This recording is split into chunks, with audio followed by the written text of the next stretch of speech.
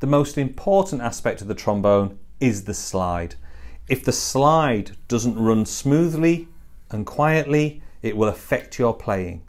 So, using either slide oil or slide cream, it's simply a case of adding a few drops to the inner slide and then manipulating the slide up and down to spread it along. You don't need to take the slide off at all. My favourite way is to actually put the lower slide balanced like that, and then using a bit of slide oil, in this case, a few drops down the slide, it'll run all the way down. And this way, I'm not going to damage the slide, it's not going to fall off because it's on the floor, and then holding it, move it in and out a few times to spread the oil around, and that will keep your slide nice and smooth.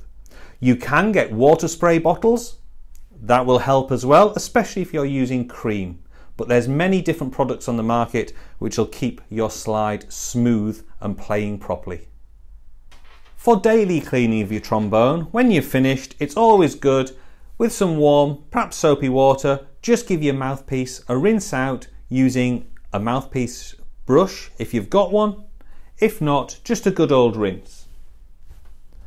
For the rest of the trombone, using your supplied polishing cloth, give it a wipe down to remove any excess watermarks. To give your trombone a good clean, I recommend doing this every 2 to 3 weeks, depending on how often you are playing. You will need a bath, ideally, of warm soapy water. Simply taking the bell section, put it in the bath, rinse the water through, and if you've got a slide brush, use that to get inside all the tubing and remove any dirt or grime. For the slide, again, in the bath, remove the outer slide, wipe the inner slide down with a tissue, give it a good wash in the bath. Again, if you've got a slide brush, you can use it to clean inside the inner slide and also around the outer slide into the bottom bend. With the trombone, you will find in the case a slide cleaning rod.